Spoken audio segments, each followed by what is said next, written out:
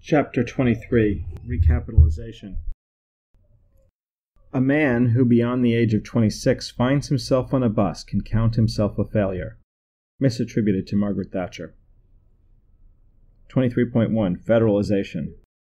In the United States, the appropriate federal role in transit, even in interstate passenger service, remains a long-standing question. As noted in Chapter 14, transit was beginning its long post-World War II decline from 1946. Ridership was down and costs were up. In the late 1950s and early 1960s, private commuter railroads faced the beginning of what seems to be a perpetual funding crisis. While the population was more urban and suburban than rural, there was still resistance to urban programs. Even the Brookings Institution argued against federal support for commuter trains. President-elect Kennedy supported a $100 million mass transportation loan program proposed by New Jersey Senator Harrison Williams. This eventually passed as a $50 million loan and $25 million demonstration grants, not for long-term capital improvements, as well as a small planning program.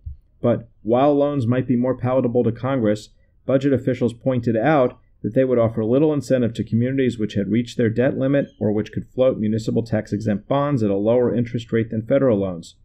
They also emphasized that the only criteria in the Williams bill for setting the magnitude of federal financial participation had been how much Congress might be persuaded to accept. Loans were nevertheless endorsed by the Urban Coalition of Metropolitan Areas and the private railroads. Authorization was subsequently cut from $75 million to $42.5 million by the House, which was less sensitive to urban issues at the time than the Senate. Mass transit was then housed in the Housing and Home Finance Agency, later the Department of Housing and Urban Development, HUD. This positioning of transit and housing together is echoed by the Obama administration's livability initiatives, cutting across the United States Department of Transportation and the U.S. Department of Housing and Urban Development. The concern of locating mass transit within the Department of Commerce was the influence of the Bureau of Public Roads. In 1964, a $375 million urban transportation program was passed and signed by President Johnson. However, this program took the form of grants rather than loans, which were, by their very nature, more favored by states and metropolitan areas. In the post-interstate era, there has been less new construction, highway expansion has slowed, more federal funds go to transit, about 25% of federal surface transportation capital funds go to transit, and the match requirement for states has increased. The spread of slums in the inner cities of metropolitan areas, the relative decline of central business districts, and the relative or absolute loss of central city population, together with the many social problems of the older low-income parts of central cities, focused national attention on urban problems. The federal government was asked to come to the rescue of the cities. It did so with a variety of crime prevention, health, welfare, physical redevelopment, and other programs. Included was action to aid transit, the creation of the Urban Mass Transit Administration, UMTA, in 1964. The creation of the Urban Mass Transit Administration, now the Federal Transit Administration, and the working out of its relations involved a diverse group of outside government interested parties. Large rail operators in old cities, commuter bus and rail, the downtown business interest groups, and auto opponents all had their own interests.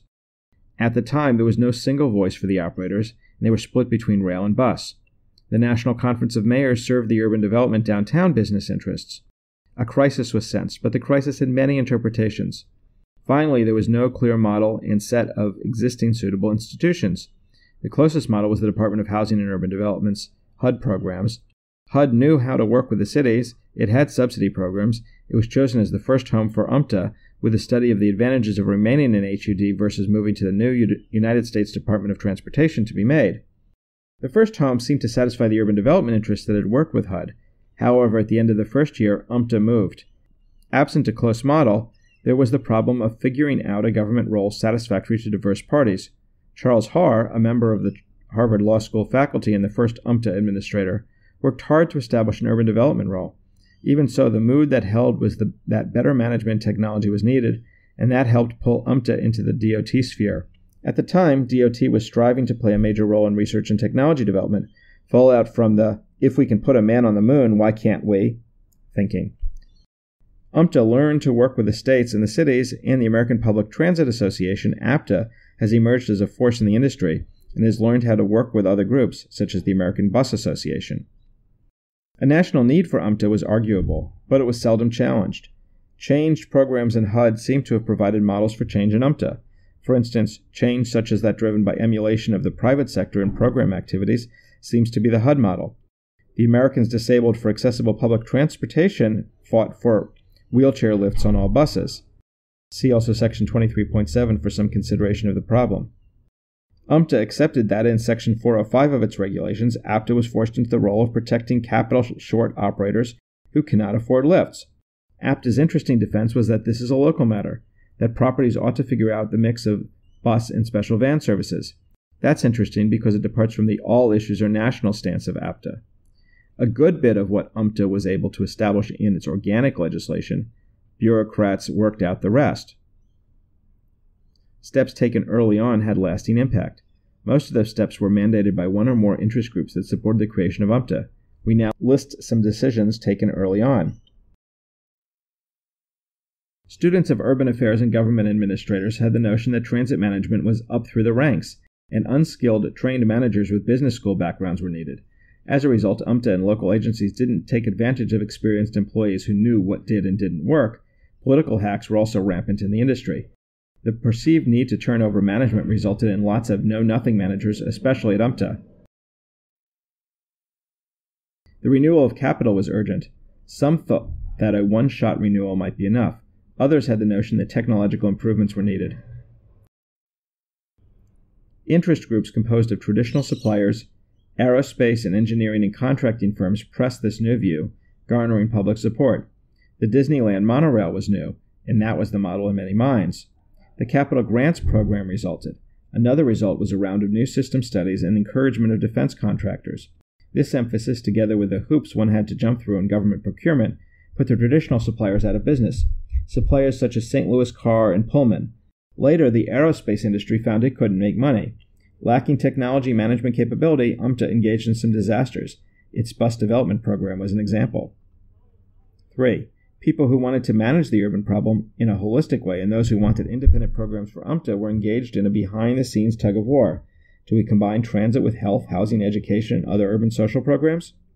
UMTA kept a distance from those programs, and the void created was filled mainly by the then Department of Health, Education, and Welfare. School bus programs operated by local governments continued, of course. This debate continues today, pressed by those who want to coordinate public agency decision-making about land use and transportation services. Next was the question of geographical organization of UMTA programs. Political realities said that these could not just be big city programs. When UMTA was created, there were many central city transit agencies, both public and private service providers in the suburbs, and also a mixture of service providers in small towns and rural areas. How could UMTA interrelate with so many entities? How would it work with state and metropolitan area organizations? How would transit facility investments fit into transportation planning activities? By and large, UMTA was careful to fit in with existing arrangements, support both large city and other constituents, and go along with a large amount of congressional earmarking of expenditures and pressure for the expenditure of so-called discretionary grant funds. UMTA did adopt the public administration dogma that single public agency organizations were best for urban areas. Avoid duplication, obtain economy of scale. But that's very questionable. 5. Another question to be settled was that of the size of UMTA and whether it should be restricted to equipment facility programs. Giving way to political pressure, subsidies have been made available for operations. The size issue remains a debate, although transit has access to highway trust funds, partially relieving the funding constraint on program size.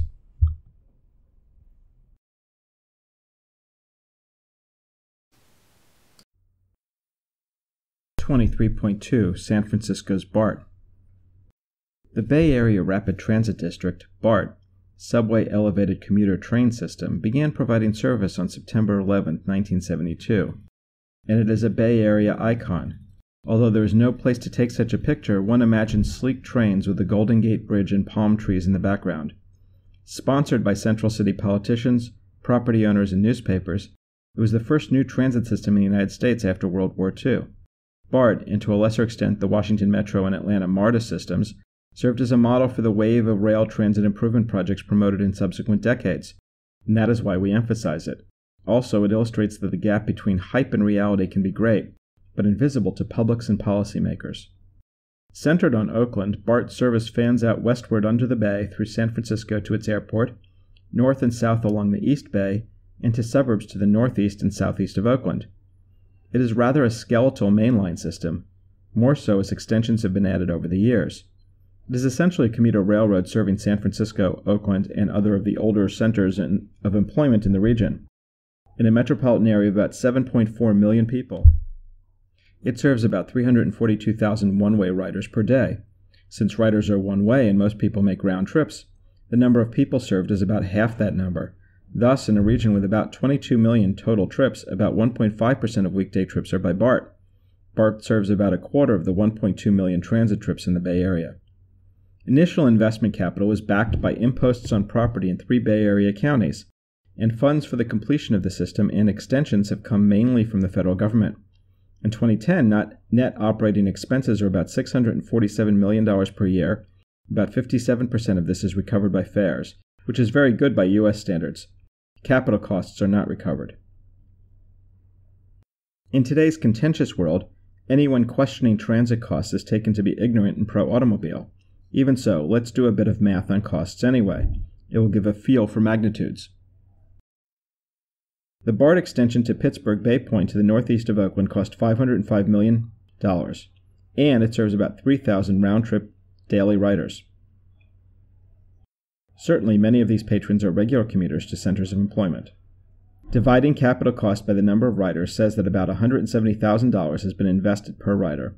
Considering interest in order to calculate annual cost, there is a capital subsidy of about $17,000 per rider per year. It is left as an exercise for the reader to compute the daily subsidy and per one-way trip per rider. What's more, there is an operating subsidy applying to each rider, so the total subsidy is somewhat higher. Numbers in this range apply to many transit investments, especially rail investments. The $505 million divided by 6.8 million people in the Bay Area works out to about $74 per person in the Bay Area. But that is ignored because much of that money went to Washington and came back as free money. An irony is that the Yamamoto 2003 article highlighted BART board director Roy Nakagawa, who was a transit supporter but questioned the wisdom of BART expansion. If no one pays attention to him, what's the use of our math? The best-known early work on comparative costs was done by Ted Keeler in the early 1970s. This figure from that publication compares automobiles, bus, and BART. It needs to be remarked that this service niche is favorable to the bus. It's the comparison that is important. Rail is expensive compared to bus. There's never a critical word of the iconic BART in the newspapers. Citizens assume that the service is essential, and although they are more than elusive to analysts, BART is assumed to have had great positive impacts on community and regional development. Ignoring the probability that, if desired, private sector investors and consumers long ago would have energized developments at BART stations, concentrated development near BART stations is high on Bay Area planners' wish lists. Moreover, there is clamor for extensions to swing BART through San Jose and complete connections around the South Bay. 23.3. Washington's Metro. The Great Society Subway, as Schrag calls Washington, D.C.'s Metro Rail, is the East Coast sister to BART. The technologies are similar, though not identical, and one wonders why the opportunity to achieve economies of scale in car purchases, procurement, and design was not sought. And they opened a few years apart. Metro is the more successful sibling, with 762,653 weekday riders as of March 2012. Washington had long been served by commuter rail service and streetcars, from 1862 as horse cars through 1962. Subway plans for Washington first emerged in 1959, when lines were proposed for downtown. A 1962 plan proposed an 89-mile, 143-kilometer rail network.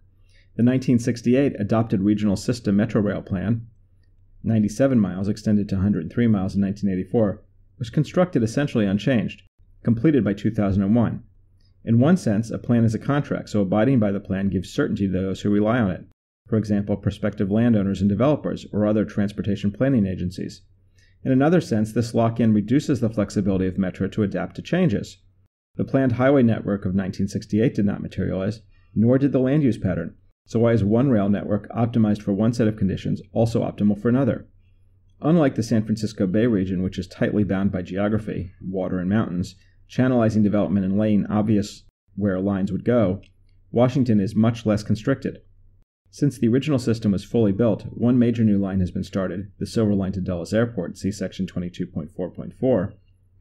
There have been some extensions in infill stations, and some additional services have been added. Like BART, Metrorail is costly, and it is debatable whether it is worth the cost. Increased development in the city of Washington would be difficult without Metrorail or other public transit services. The District of Columbia employment ranges from 687,000 in 1990 to 660,000 in 2002 to 733,000 in 2012, an increase that would have been very difficult in the absence of public transit.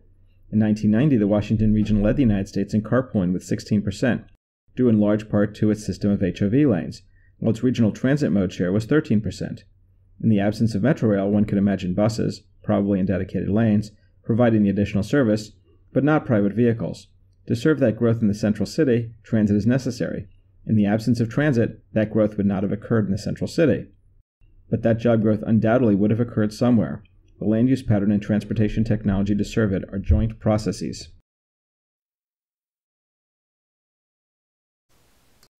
(23.4) Other people's money, rational behavior in irrational America. Working out the matters just discussed partly describes the situation today. Most of those matters are not completely resolved, of course. Conservative members of the national government question the federal role in transit, but we do not see that as much of a threat to the program, partly because conservative downtown property owners are supportive of transit. As is well known today, there are subsidies covering fixed and much of the operating cost of transit. They run about $70 per capita per year and are increasing. Although many who do not have automobiles available and/or lack the means to purchase and use private transportation are transit users, overall there is an income transfer to the wealthy, especially commuters. Ridership has declined to the point where about 2% of all trips are by bus and streetcar and about 0.3% by other rail. In 2007, passenger miles break down as shown in the figure. Buses, including school buses, intercity buses, and transit buses, and rail transit comprise fewer than 3.5% of all trip distance. Buses are the vast majority. 35% of all U.S. transit trips are in New York City, and over one-half in New York, Philadelphia, Boston, and Chicago. Cities are planning new systems or expansions of old ones, and vast funds will be required for these. It seems clear that we need to preserve and improve services in urban environments such as those found in San Francisco and other old, densely populated cities. Citizens who do not have access to private automobiles need service, but nowhere is it carved in granite that the federal government is necessary to achieve these goals, and that its program should be continued. One might say that the federal transit programs are a success because transit service has been preserved. But might there have been other, better ways to do that? Might downsizing and market specialization, as illustrated by the U.S. freight railroad industry, serve better? How did we get into this situation? We are there because of a lack of cognition. A major part of the problem is other people's money. In the U.S. funding environment of the past 4 decades, transit capital expenditures are in large part paid for from Washington, but operating costs are local. Rational local governments, acting in an irrational system, have every incentive to make projects capital-intensive and minimize operating costs. One meets with policymakers and discusses modal costs and services. It is stressed that fixed rail, people movers, and monorail are off-the-chart expensive when cost-effectiveness is considered. Alternatives such as improved bus services or even buying used vehicles or paying for taxis for those who can't drive now are seldom considered. Real improvements, those that make a factor or two or better changes, should be tried. But policymakers pay no attention to such suggestions. They have already decided that autos and buses are non-feasible solutions to problems. Rail is the only answer. Exactly what the problem isn't always clear. In cases the authors are familiar with, Denver, Minneapolis, Chicago, CBD access was the main issue, but this is a problem that has not worsened in several decades as CBD employment is flat, while in contrast other transportation problems have worsened. In other cases, congestion generally and air pollution have been at issue. There also seems to be the feeling that modern cities have streetcars. What else is there to discuss, especially since the feds will pay much of the bill? Expressions like Minneapolis-St. Paul is the largest city in North America without rail transit were bandied about, illustrating the competitiveness question. To be a world-class city, one must have a new rail system, a new Major League Baseball stadium, a new professional football stadium, a new college football stadium, a new basketball arena, a new hockey arena, a new minor league baseball stadium, a beltway with 3 lanes. Minneapolis-St. Paul was at one time apparently also the largest city in North America with a 2-lane beltway, a convention center, a festival marketplace, and so on. And in Minneapolis-St. Paul, if Minneapolis has it, then St. Paul needs it as well. Transit is just one more instance of featureitis. We judge that policymakers, newspapers, and others see transit as the only solution and rail transit as the superior choice. We think that is because they can't imagine seeking new solutions.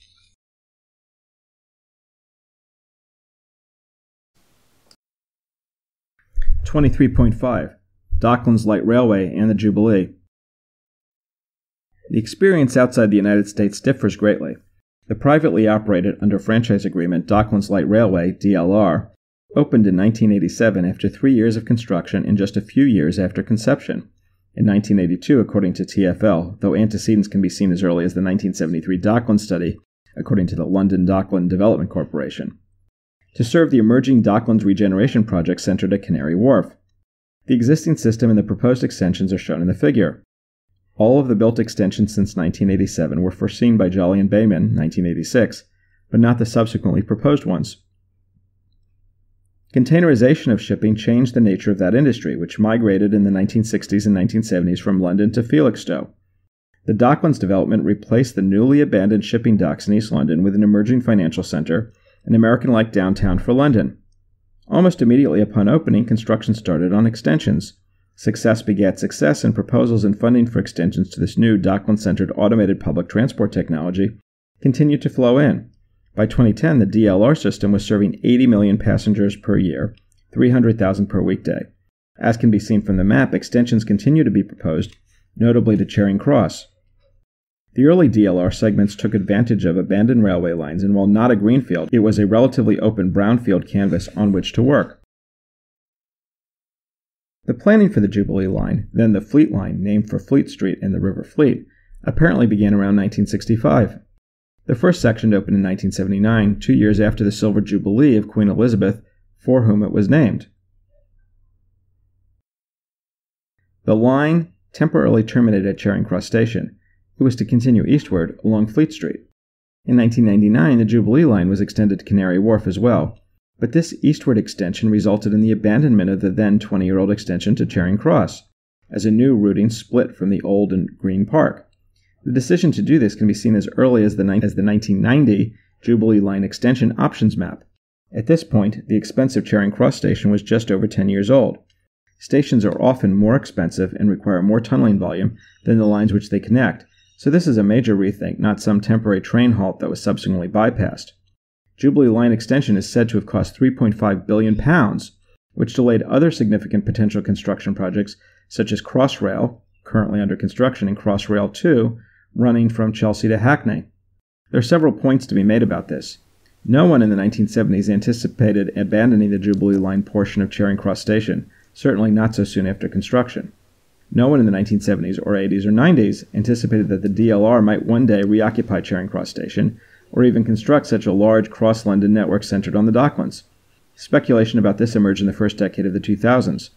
While the underground system is centered on the square mile of the City of London with many branches in a circle line, DLR has a new hub to the east at Canary Wharf with a new driverless technology that interconnects with the old at several key stations, and if the extensions are built, at several more. In order to build anything, you must have a vision. Rarely does construction start without a fixed end point in mind. This is not SimCity. That construction, once made, is largely irreversible, though it may be abandoned and it provides opportunities for reuse. It creates facts on the ground that are hard to undo. The City of London street network is a perfect example. Even after the Great Fire of 1666 or the bombings of World War II, it greatly resembles the facts on the ground at the time of William the Conqueror. In order to move forward, you must be willing to abandon old visions. The DLR and Jubilee Line extensions were new visions built on top of and beneath old constructions, not old visions. They were even willing to abandon the one major fact on the ground, Charing Cross Station, so as not to be wed to a vision that no longer worked. Facts on the ground create new constraints, new opportunities, new ways of looking at the world. There are many possible lines in a network, but only a few can actually be built. Transportation networks are far from optimal, always will be, but the planner needs to consider what is the best decision given the world as it exists, not the world as it might be according to some plan. We ought not be too locked into our plans. We forego many opportunities by clinging to the zombie maps of long-dead officials. 23.6. Challenge: Serving the disadvantaged. The urban highway system substituted only in part for transit, and many of transit's problems result from a failure of the auto highway system. For instance, there is an inability to provide high-quality personal transportation services to the poor, physically and mentally disabled, the elderly, or children, which is not to say that fixed-route transit provides high-quality services for these groups either. Moreover, this is a growing problem. In the developed world, the populations of the elderly and non-native speakers are increasing rapidly. It is important to emphasize that these groups, while indicative of the disadvantaged, are not generally incapacitated and, aside from the under 5 population, contain individuals fully able to use any and every mode of transportation. Transportation service providers serve multiple groups. Each group has a separate problem. The elderly find giving up the flexibility of the automobile very traumatic. Rather than seek assistance or use transit, which may not go to the desired destination anyway and is perceived as dangerous, many will forego trips and activities. The challenge facing the disabled is not the loss of flexibility, it is its absence. The transportation system is designed for the physically able.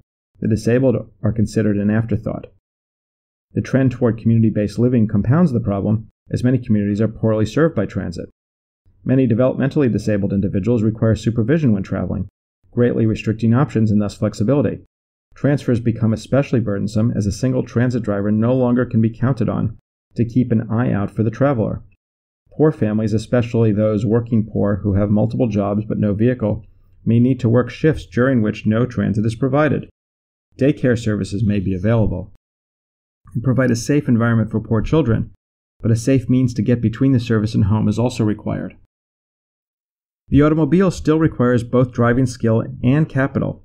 In previous eras, the transit network was sufficient to serve almost all users. However, the reduction in transit demand and the transformation of the urban landscape have worsened transit service for those who still depend on it. A negative effect of the auto is worse transit. Fixed-route public transit systems cannot provide the kind of point-to-point services that the transportation disadvantaged require. If we relax a policy constraint, only fixed-route public transit systems can provide transit services. We imagine many more services for specific populations of the transportation disadvantaged.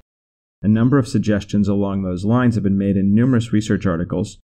Yet, the transit monopoly is reluctant, for obvious reasons, to let go. There is a reluctance to allow taxis to be the service provider for the transportation disadvantaged. At best, there are paratransit on-demand dial-a-ride services, while often considered a backwater when compared to the fixed-route services used by advantaged or less disadvantaged travelers, itself considered a backwater by others in the transportation field. Providing this service efficiently is one of the greatest technical challenges in transportation, but also promises an alternative technological path that might become mainstream in the future. The field has seen its share of innovations, but not just by vehicle makers. For instance, Everett Rogers and collaborators Rice and Rogers, 1980, and Rogers et al., 1979, best known for the diffusion of innovations, identified 77 innovations in dial-a-ride developed by users rather than manufacturers or system integrators. Notably, most U.S. cities and many outside the U.S. prohibit private jitney services, preventing the innovations in dial-a-ride from being deployed to service a wider market, and from the scaling up of markets to generate further innovations. Over the longer term, we imagine that autonomous vehicles that can operate both on and off special facilities might be of use. If the physical and mental abilities of the driver were no longer factors in ensuring a safe trip, travelers or their guardians could simply instruct the vehicle where to go.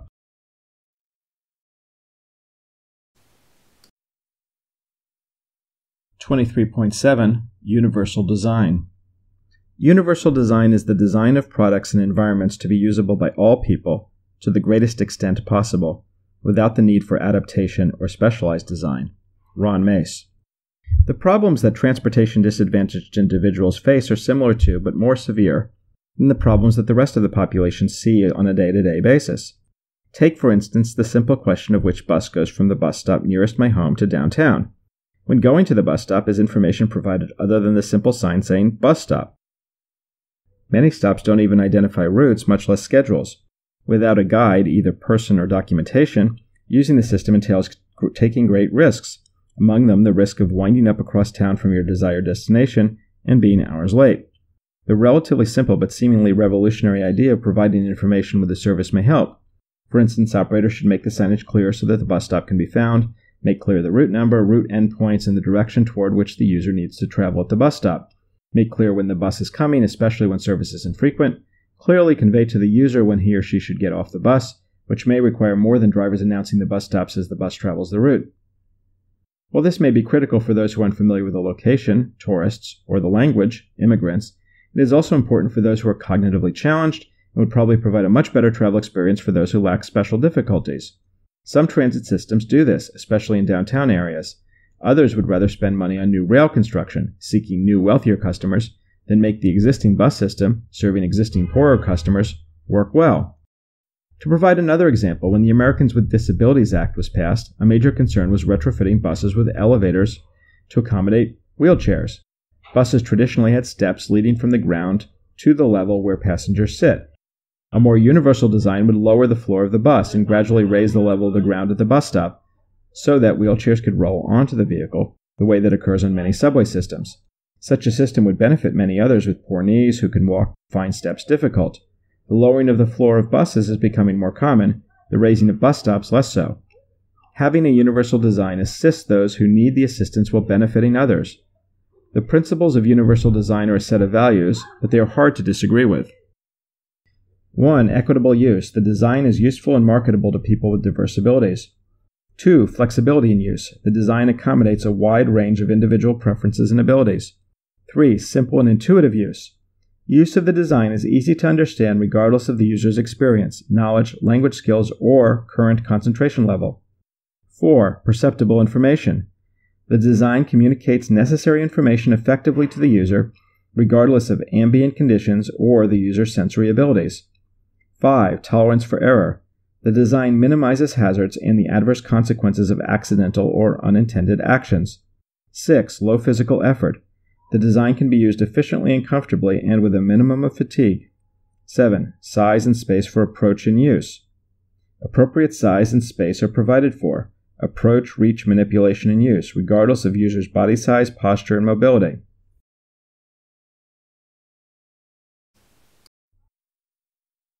(23.8) Personal Rapid Transit. Imagination in search of a market. Personal Rapid Transit, or PRT systems, are a hybrid between transit and the private vehicle. In a sense, they can be thought of as horizontal elevators. You enter a small car, push your destination, and the vehicle takes you there. The vehicle carries 1 to 4 individuals, typically along an elevated guideway. Unlike traditional elevators, the guideway is such that vehicles can pass each other, so that passengers can reach their destination without stops along the way. The uses for such systems vary, from within airport transportation to urban circulators. Promoters claim that PRT can become an important part of the urban transportation scene. Yet, despite some demonstrations of technical feasibility, they are not considered outside of narrow niches. Sydney has constructed a lightweight urban monorail which serves similar market niches, as do people movers, such as in Detroit and Miami. However, those systems have fixed stops and have not been widely lauded or imitated outside airports and amusement parks. Serious PRT development can be traced to the 1950s, when Edward Heltham developed the monocab, which was suspended from an overhead guideway that needed to move for switching. Its disadvantages were its height, resulting in cantilever posts that increased the cost and visual impact of the system. Under the Urban Mass Transit Administration, a different PRT system was deployed at Morgantown, West Virginia, in the 1970s. It was very simple with stops at 2 ends, serving a college market, and though technologically successful, not the kind of large market promoters sought. U.S. federal government funding for research in the area was withdrawn in the 1980s as efforts focused on more conventional rail transit systems. In France, a great deal of effort went into developing a technology called Aramis, a PRT that allowed vehicles to couple and decouple to gain some of the advantages of trains. The system was sufficiently complex without enough political champions and suffered from scope creep as the design specifications of the project were a moving target.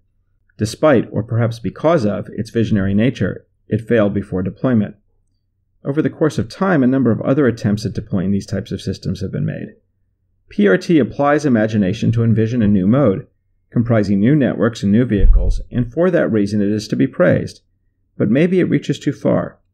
A truly new combination of networks and vehicles has seldom been deployed in the history of transportation. One might suppose the railroad to be the best example of such a deployment. As we saw, even it drew on antecedents in mining operations where animal-drawn carts on tracks were used to move coal. Prior to that, there were of course already animal-drawn carts on roads. Elevators are another similar technology where automation replaced labor, and in general, elevators were not feasible when relying on animal or human labor, and so were rare prior to automation. Other technologies either use natural networks, shipping, aviation, or existing roads, automobiles. While the modes using natural networks still require new nodes, a point-based facility, a port or airport, is much easier to deploy than a line. Eventually, as autos began to be widespread, old roads were upgraded and new roads constructed to accommodate them. But it can be seen as a process of co-evolution. Vehicles use existing networks. The network is upgraded to accommodate new vehicles, The vehicles are upgraded to best fit the new network. Among the PRT promoters are mechanical engineering professor Edward Anderson of the University of Minnesota, who holds patents on a number of related technologies and formed the company Taxi 2000, which used to sound far more futuristic than it does today. Taxi 2000 pushed its SkyWeb Express system and has constructed a test facility. Proponents such as Anderson claim that government policies are preventing their technology. While government may not be helping much, we think the problem is more fundamental. PRT, like automated highway systems, requires developing vehicles that can only use the PRT network. Because of network effects, the value of building a PRT system increases with the size of the system, and when fully blown may actually meet some of the promoter's goals. The problem is the lack of value in a small system, and any system will initially be small, yet it will require a high fixed cost just to get going. Technologies are first proven in small market niches and then expanded, not deployed widely on promise. Thus, there is no deployment path to PRT. To date, operational PRT systems have been deployed at London Heathrow Airport, connecting to some parking lots, in Masdar City, Abu Dhabi, United Arab Emirates, underneath this planned community. These are both subsidized systems and more experimental than practical. Other deployments are planned or in process, for example, Amritsar, India, to serve the Golden Temple. The market niche where a PRT is better than a people mover, the automobile, or conventional fixed-route transit is limited. The most likely outcome is the convergence of autonomous vehicles and PRT systems, though these will differ from the original tracked, grade-separated PRT vision.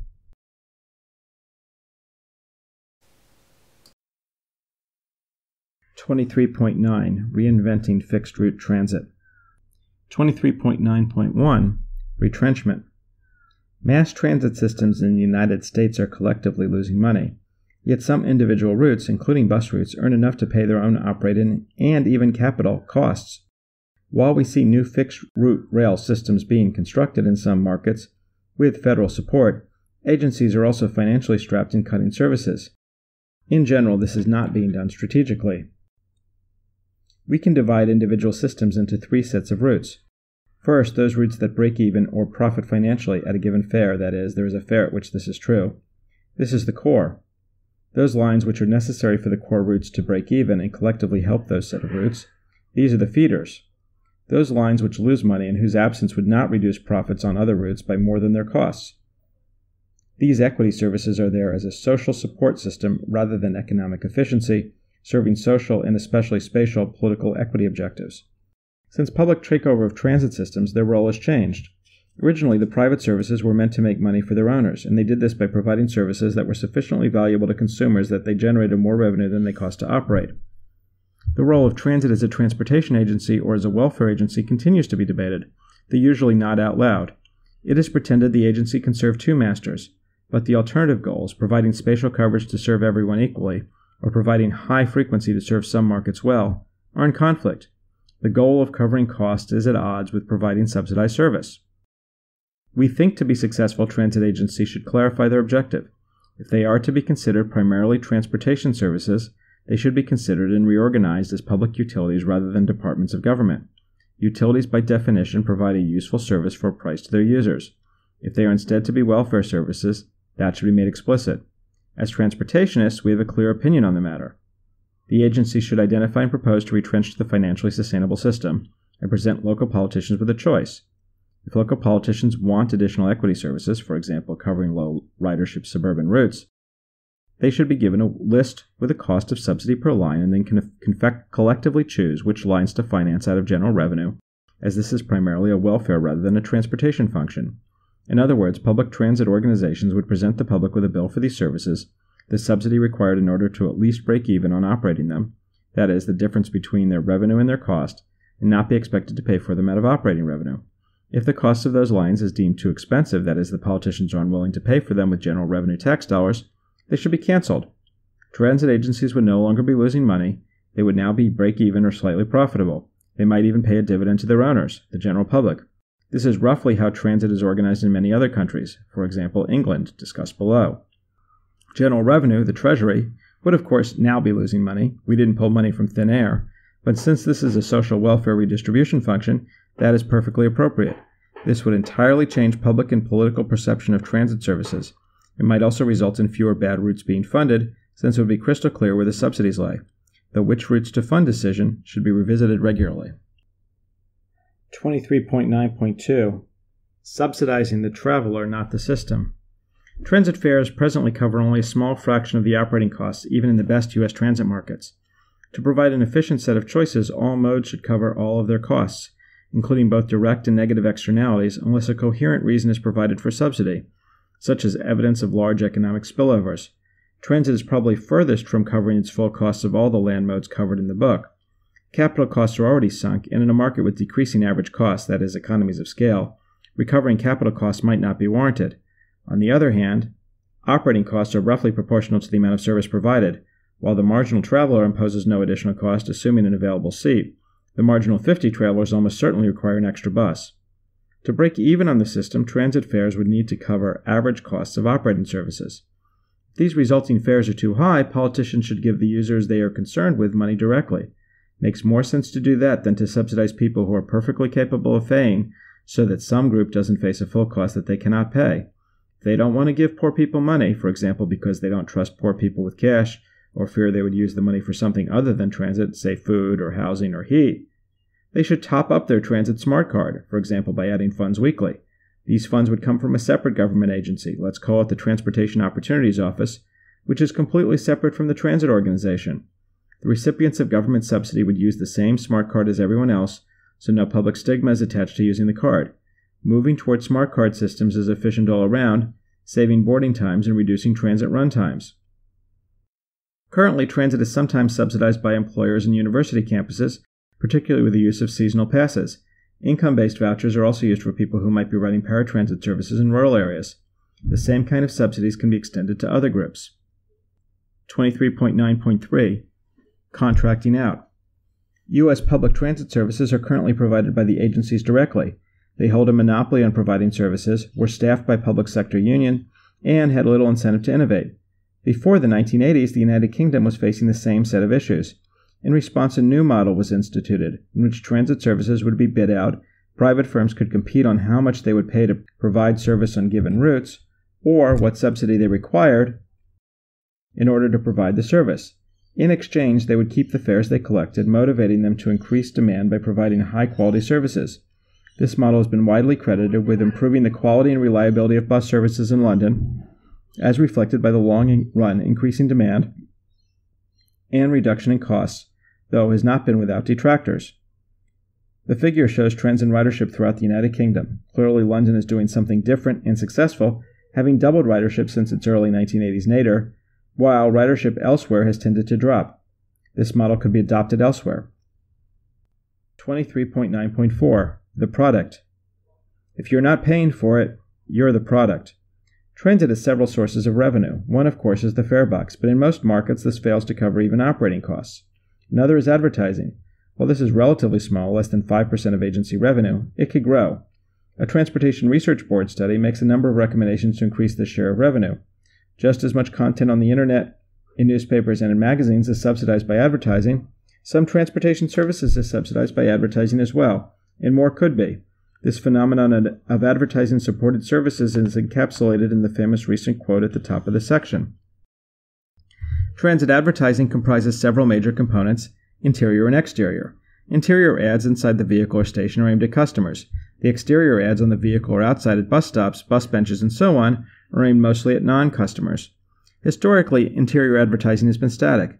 With smart payment cards, we now know who is on the vehicle or in the station, and with RFID tags, we could even know where they are sitting. Department store magnate John Wanamaker is reputed to have said, "Half the money I spend on advertising is wasted. The trouble is, I don't know which half." But now, just as with the internet, advertising can now be customized. Electronic screens instead of cardboard can provide dynamic advertising customized to both the transit user and the location of the vehicle. It should be more effective. It might be more profitable if the ability to sell advertising outweighs the extra costs. Both captive and choice writers are the classic captive audience. They can turn their heads, but can't really escape. Users should appreciate this because it can be more useful that as advertising is not inherently bad, it might inform you of a product you actually would want but were unaware of, or of a discount on the product. And, 2, the extra revenue from the advertising can keep fares down. We should expect to see more and more customized advertising in the next generation of transit vehicles. There are other less innovative but still possibly lucrative sources of funds for transit agencies. Some agencies have sold naming rights to stations. While this is generally a bad idea from a wayfinding perspective, it does provide revenue for agencies seeking funds. Another strategy, station sponsorships, such as Apple in Chicago, may help, but likely won't generate as much money. 23.10 Discussion.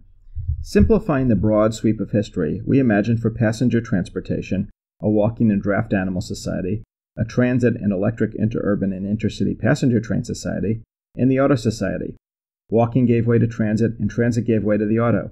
In each case, the transition was not graceful. It stranded older fixed investments and was costly to those for whom lifestyle changes were neither easy nor desirable. Gave way was destructive of desirable aspects of life, such as the activities best served by walking and transit. With this preamble, we may state the transit and walking problems as a failure of automobilization. The automobile system innovation failed to the extent that it could not fully replace transit or walking. One response to the transit and walking problem presents itself: tweak the automobile highway system so that it can more effectively substitute for transit and walking. Niche fitting is another response. Suppose we focus investments in the niches they best work: highways and low-density environments, fixed-route transit in high-density areas. Interfaces and boundaries will always remain an issue. How does one travel from a low-density to a high-density environment, or vice versa? What happens when environments, land uses, relative prices, technologies, policies change over time? What constitutes low and high density? Cars need not fail for transit to succeed. Each mode has its use. The problem comes in deploying it where it doesn't fit. For example, urban freeways, cars on campus, low-volume suburban fixed-route transit. If we don't acknowledge the misfit, we will waste scarce resources, time and money that could be better spent elsewhere. There is not necessarily one answer that fits the entire country. A policy option is the devolution of federal activity in the transit or even surface transportation area. This is an idea periodically discussed in Washington, D.C., seriously in 1982, most recently in 2012. In Senator Lamar Alexander's proposal, the states would pick up transportation and education costs in exchange for the federal government funding Medicaid. While the linkage seems strange, and we are accustomed to dealing with transportation policy within the transportation field, there are broader society issues at work. The reasoning behind one objection to devolution runs this way: healthy cities are in the national interest, therefore a federal role for transit is in the federal interest. That claims too much, and it ignores the question of whether the federal government has or could create an effective role. Another objection is on equity grounds. Some cities aren't as wealthy as others, and it is only fair to send money from here to there. However, in conflicts between the central city and its suburbs, state governments can and do deal with such issues, to no one's satisfaction. Consider, for instance, the long-planned, many times started, and now under construction 2nd Avenue subway in New York City. This is an important piece of infrastructure for New York, with its crowded transit system. It is expected to cost $17 billion, more than a quarter of the first phase, and presumably subsequent phases will be federally funded. All of its users will be in New York. Almost all will be New York residents. Why is it an important national priority? We must remember most transportation is local, and most transportation funding is local, and most federal dollars are returned to the states that generate them. Is the Washington middleman necessary? Yes, the same argument applies to roads as to transit. Overall, we see transit in the United States as a niche market business, serving the few remaining dense areas of U.S. cities, mostly those built before 1920, and otherwise one that should be more focused on serving those without choices, the transportation disadvantaged such as the poor, elderly, disabled, and children, rather than providing additional and largely worse choices to those who already have options, the car. Policy ought to treat it that way. It should recognize that in spite of enormous expenditures, the transit market is not expanding. Transit trips are up, of course, which is not surprising given the massive investments and growing population, but trips per capita are essentially flat for almost 4 decades. Niche markets offer appropriate environments for innovation and system improvements, where lessons from other modes and other technologies may apply. Transit can certainly do better than it has, but even if it were to double or quadruple the share of U.S. travel it serves, it would remain a niche.